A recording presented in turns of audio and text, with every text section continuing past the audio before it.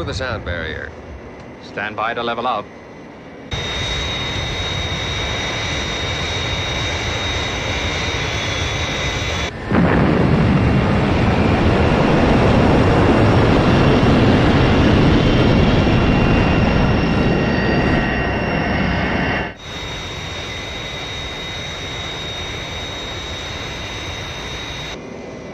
I'm at 150,000 feet, on course.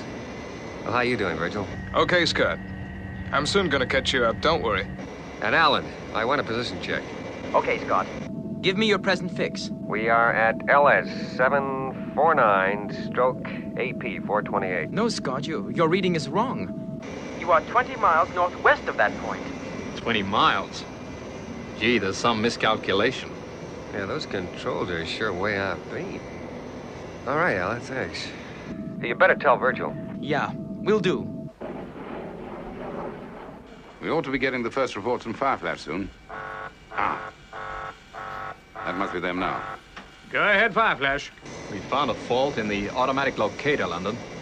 Fireflash was giving a wrong position. Faulty locator? Well, that could explain a lot.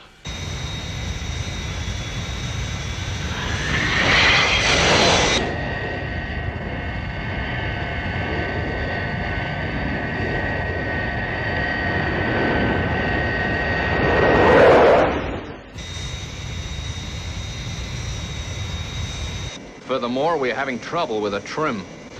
It looks as if the elevator power unit... Fireflash. Come in, Fireflash. They've gone dead, sir. It's the same pattern. The same pattern. First the EPU, then the radio goes.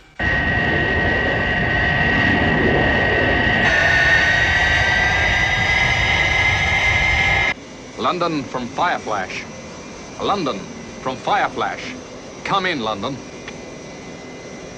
It's no use. The radio's dead. We've lost contact with them. Oh, no, we haven't. Not altogether. Alan, Virgil, do you read me? Sure do, Scott. Loud and clear. The Fireflash radio circuit is non-functional. Now, we're going to have to relay messages to London via Alan in the space station. I gather it's pretty desperate. Is that right? Yeah. The EPU is negative. How about the standby? Well, that's gone, too.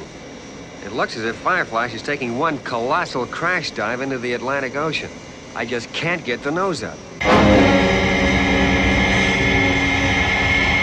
Scott, I've been through to London and explained about the EPU and radio failures.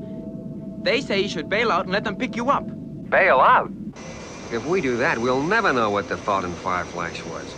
And so we'll be back to square one. Okay, Scott.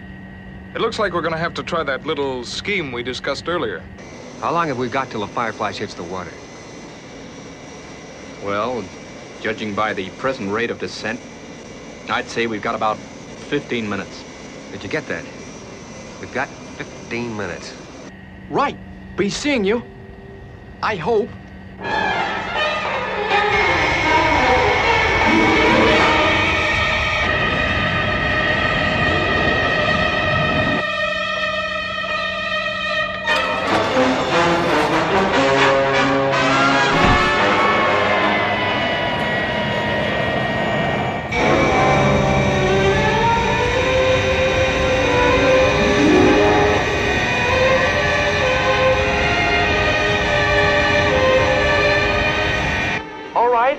Open the hatch.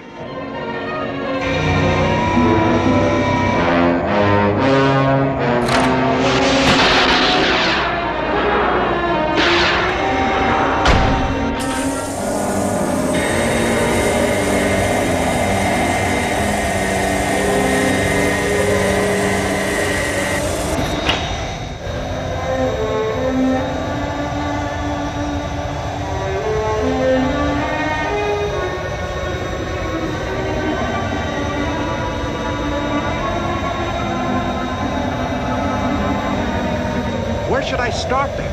The EPU should be situated somewhere near the pyrometer cylinders. Yeah, I think I can see them. I'm gonna try and get a little closer. Oh, what's the height now?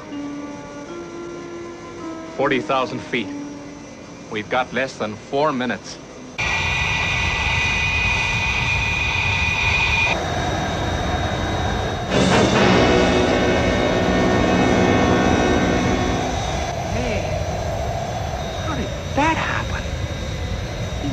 guys have been interfered with. The leads into the EPU have been cut. They've been cut? Hey, what the blazes was that? It sounded like a shot. It couldn't be. All right, International Rescue. I'm ready for you. Come on out. Look, I don't know what your game is, but there's some pretty vital pieces of equipment around here that we don't want to smash if we can help it. Who are you kidding? This aircraft is finished, and you know it. In just a couple of minutes more, it's gonna make a mighty big splash in the ocean and then disappear like all the others.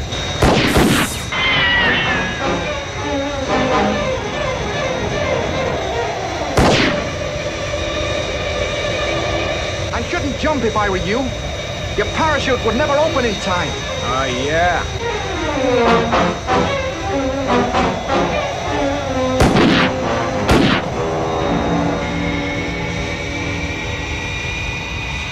Gordon, what's going on?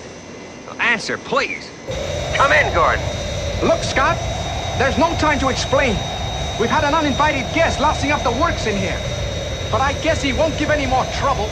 Gordon, we've got 30 seconds left before we hit the water. It's too late to bail out. Can you fix the EPU?